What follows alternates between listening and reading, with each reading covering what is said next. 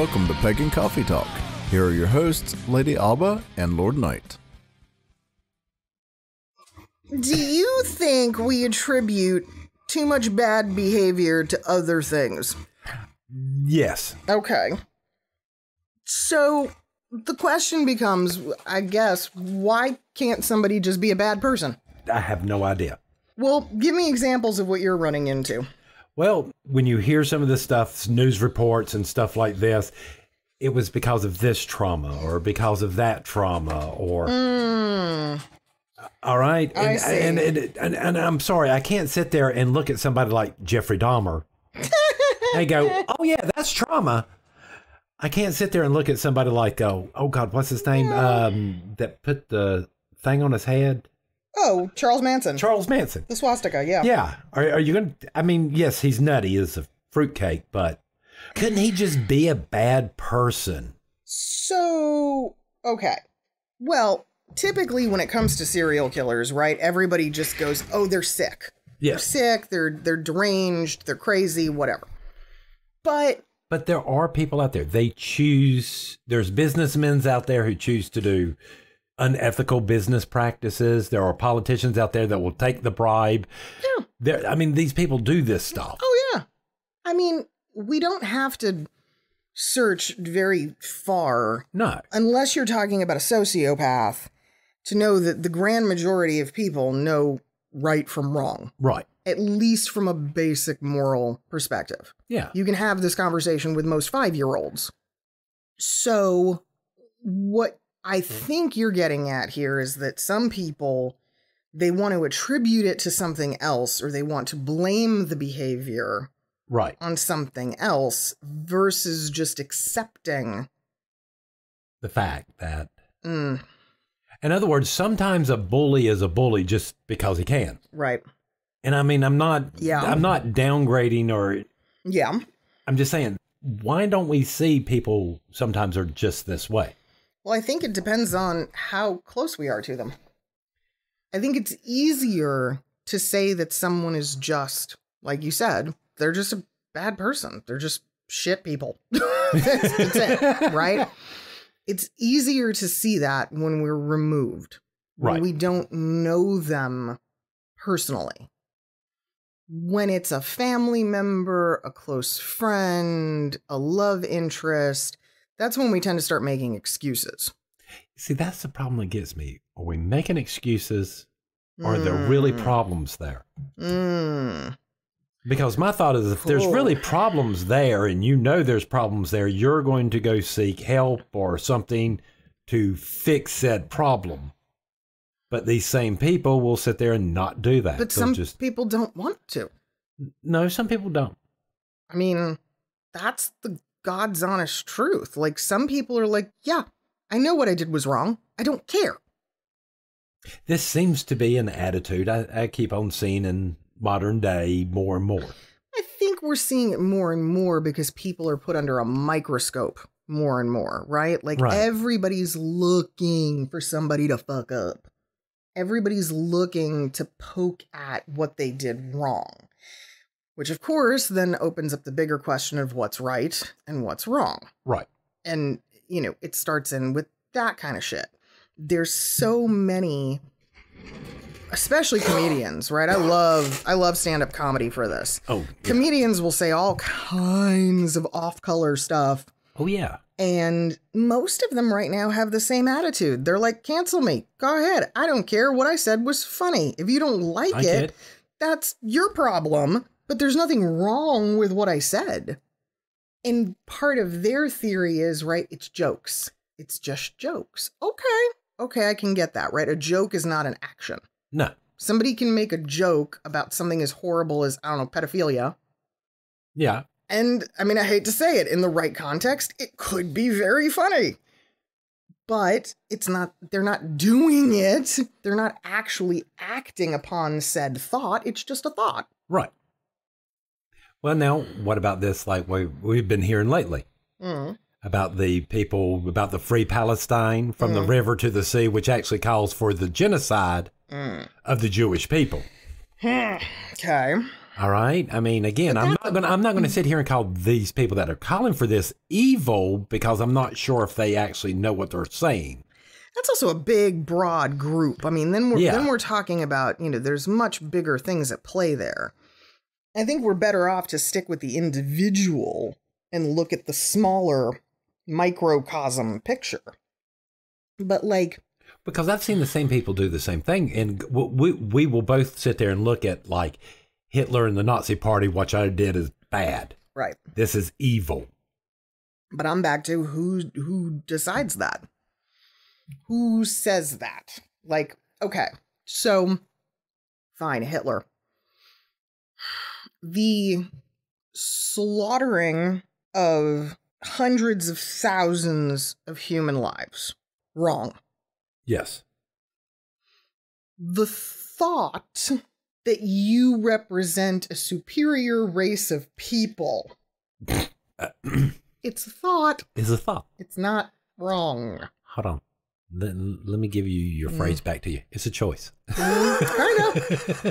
It's a choice. It's a choice. I mean, would most people probably be like, yeah, that's a little messed up. You maybe don't want to share that with others. But, but again, is it criminal or wrong or morally I don't know, because it's a thought. It's an idea. But again, the population in Germany did not start off this way. Mm-hmm.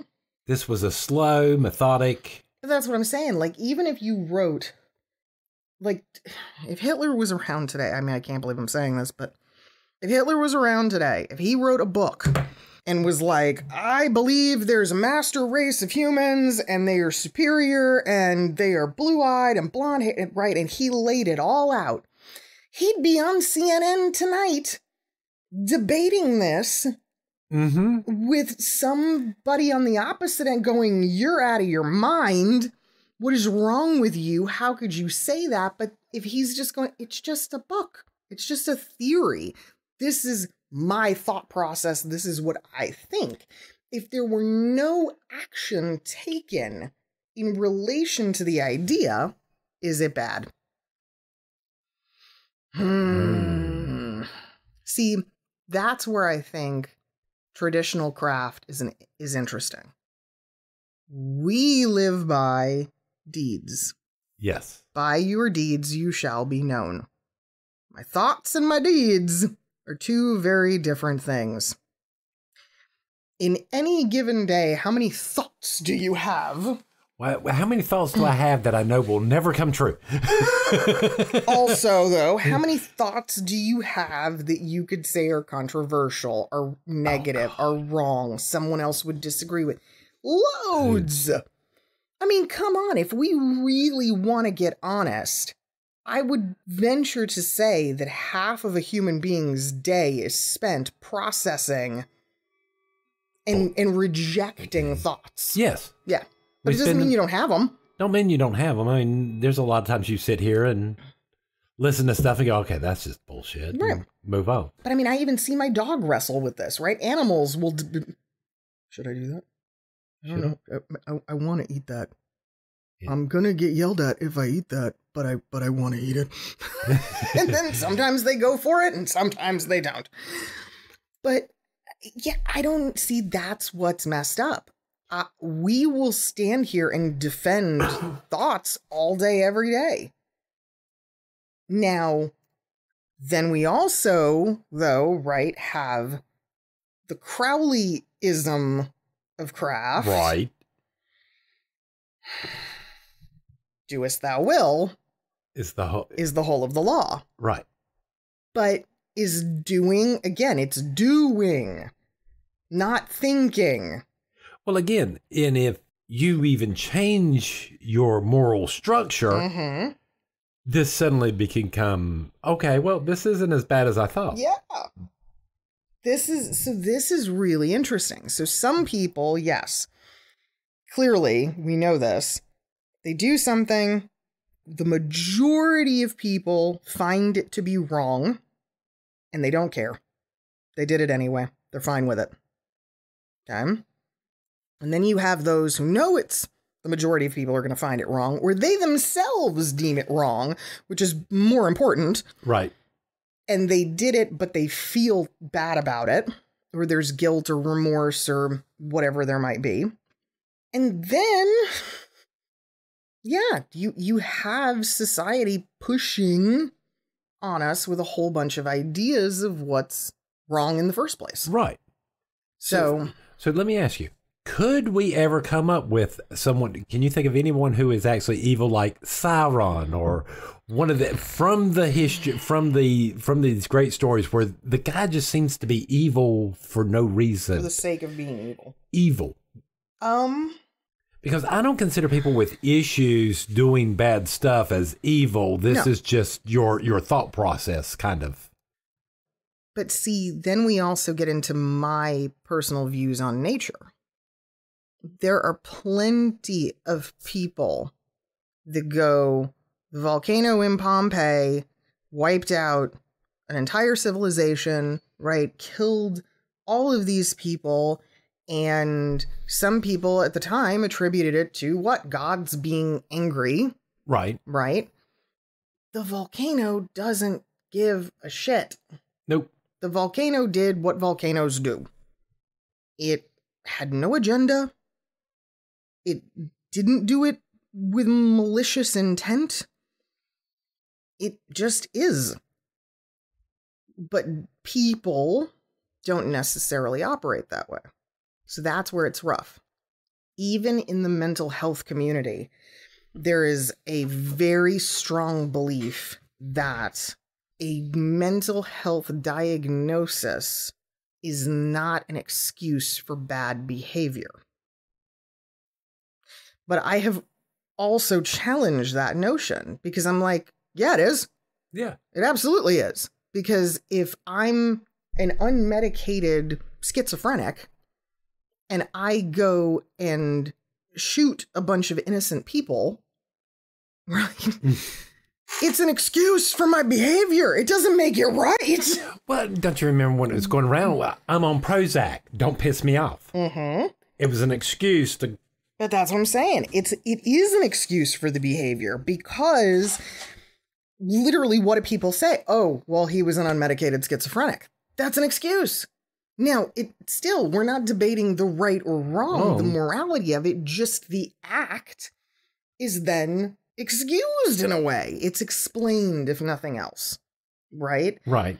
So that's where it gets rough because I have dealt with that firsthand and I have always kind of stopped and gone, yes, it's one thing to say the mental illness is not an excuse for bad behavior. But at the same time, when you talk to people who are mentally ill, they will tell you all the shitty things that they did when they were unwell. Yes.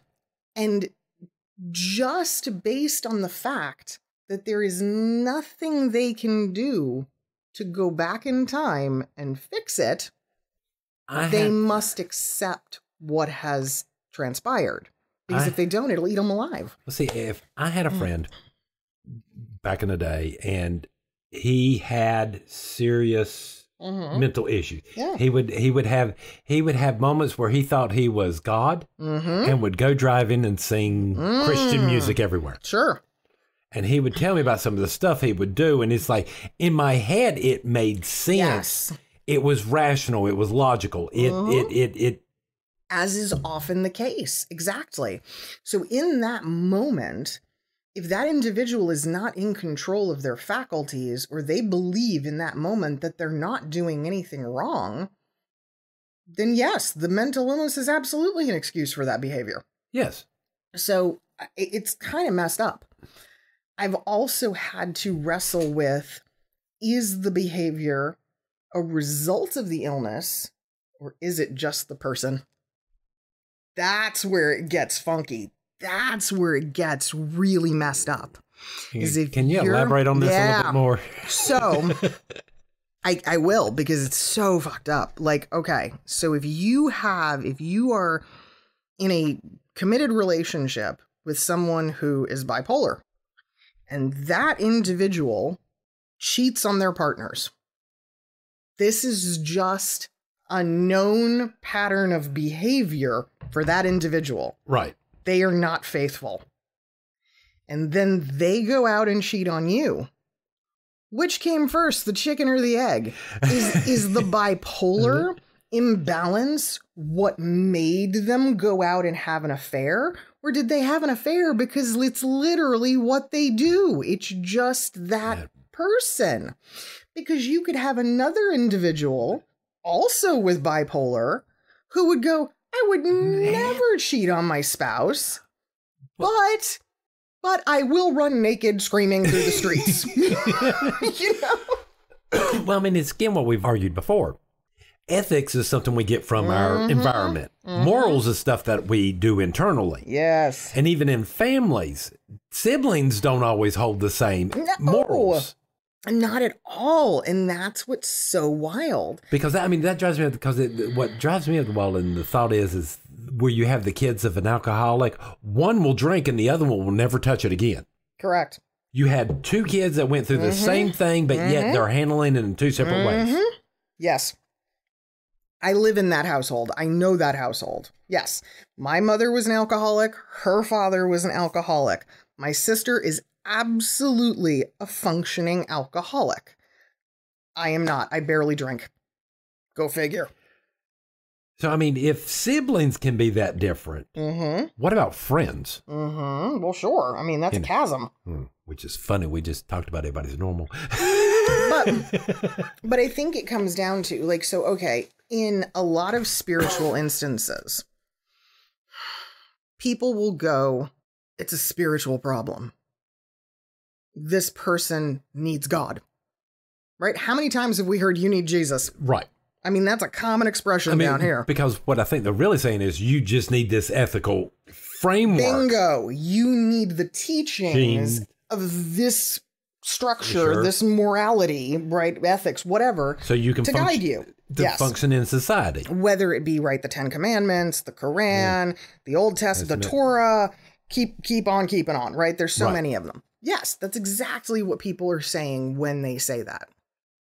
I think the truly devout might be taking it a step further in saying, like, you need Jesus in your heart, right? Like that component. But what do pagans do? We are a little different. A little? We get interesting on this. So the first thing we do, I find, or that I feel like the community does, is we talk about their energy. Yes. They have bad energy. No, they just have energy. They just got energy. Same energy you have, same energy I have. It's their energy. Yes. It's the thing that keeps them alive. So they have it. I'm not disputing that. But it is not warped in some unnatural fashion.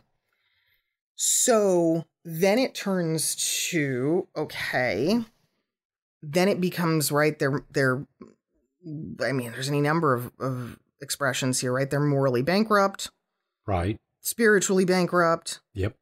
More often than not, though, rather than just stop the discussion, the conversation at that person is either not well or simply a bad person, we go into what? Retaliation mode? Vengeance? No. I kind of feel like most people do. I feel like that's where spell work and hex work suddenly becomes very dominant. I guess it would depend if they're coming straight after you.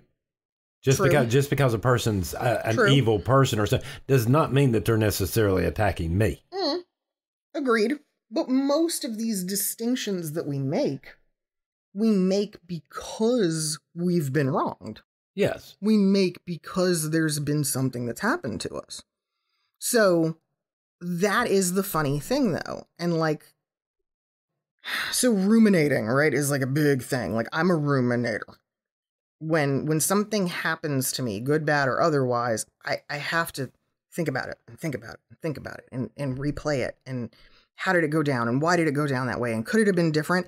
And part of that, ironically, is craft training. Yes. Because I'm always trying to pick up the cube and look at it from every single possible angle and outcome and understanding what the fuck I'm getting involved in. But mentally, that has not always proven to be the best game for me because I can run away with those thoughts. Okay. And then it becomes unproductive. It sort of ends up doing the opposite of what you wanted it to. But that's it. People will not just walk away. It's that simple cutoff, right? Of, I don't need that in my life. No, we make excuses. Mm-hmm. We try to fix it.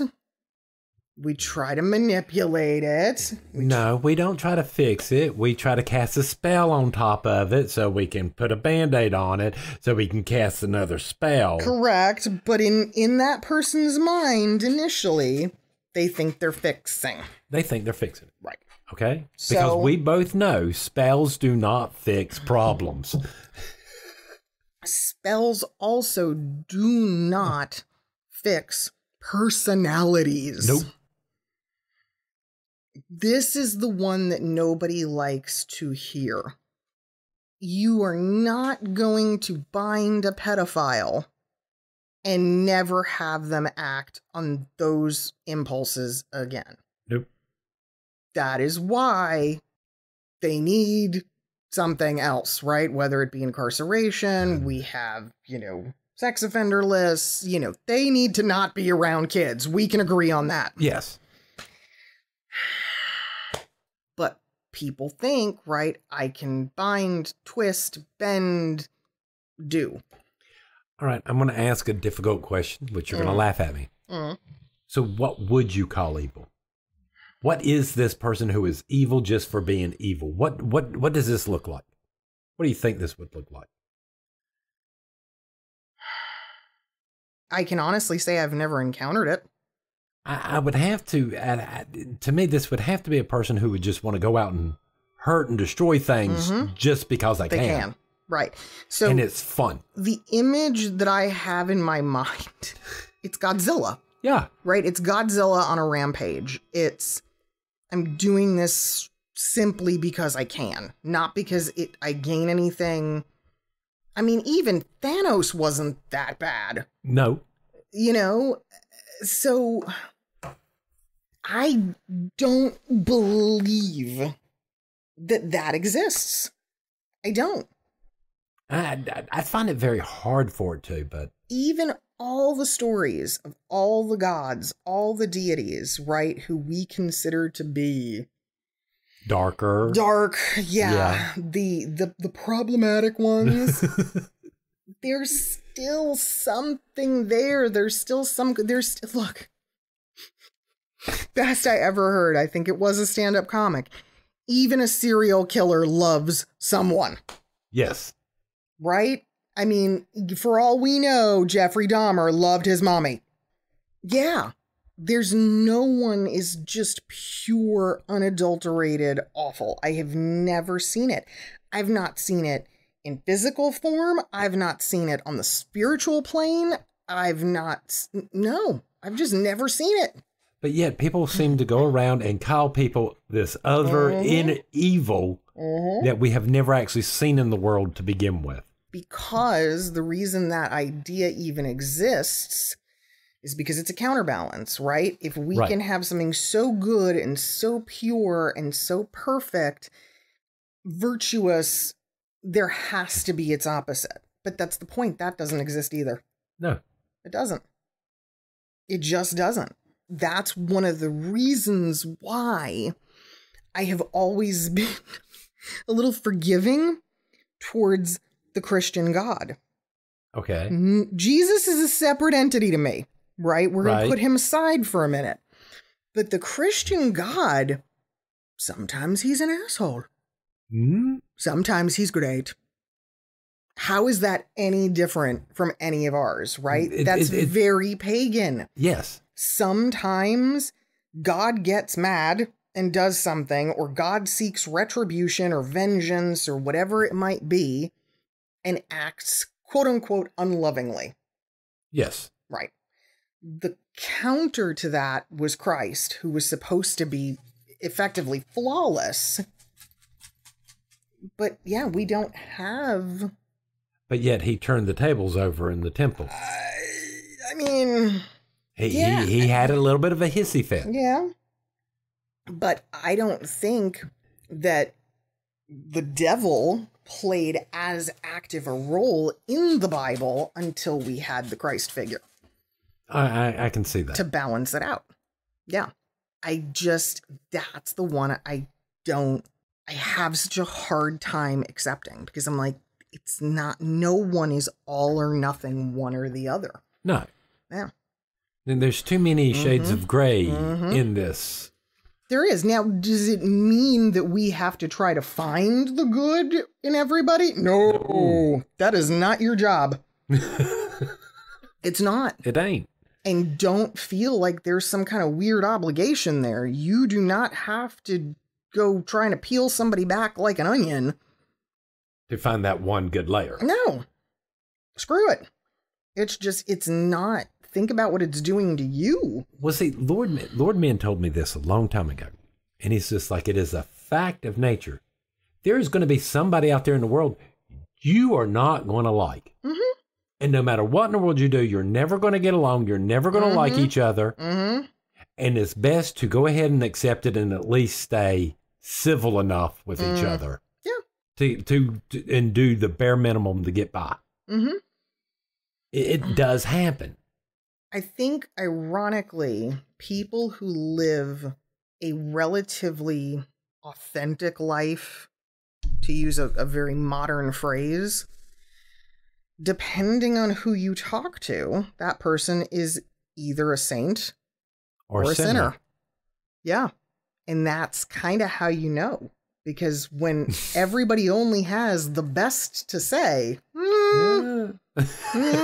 there's something they're not seeing. They're not seeing. There's some darker stuff there that... Yeah. I would much rather hear someone say, oh, they're an asshole, but they're also the most loving person you'll ever meet. Right. I'm like, that's honest. You know, and I can work with that. I mean, I could sit here and tell you very open and honestly, my mother was the most lovingest woman as she could be, but she was the biggest freaking bitch if you pissed her off. There you go. There you go. And that's okay. That's okay. It's again where we're constantly striving for balance in things. It's okay to, but it is okay to see that in someone else and make a judgment based on your life and what's important for you, whether to stay away from it or engage it. I think that's about it. Man. Thanks for listening. Join us next week for another episode. Pagan Coffee Talk is brought to you by Life Temple and Seminary. Please visit us at lifetempleseminary.org for more information, as well as links to our social media: Facebook, Discord, Twitter, YouTube, and Reddit. We travel down this trodden path, a maze of stone and mire. Just hold my hand as we pass by a sea of blazing pyres. And so it is the end of our days, so walk with me till morning breaks. And so it is the end of our days, so walk with me till morning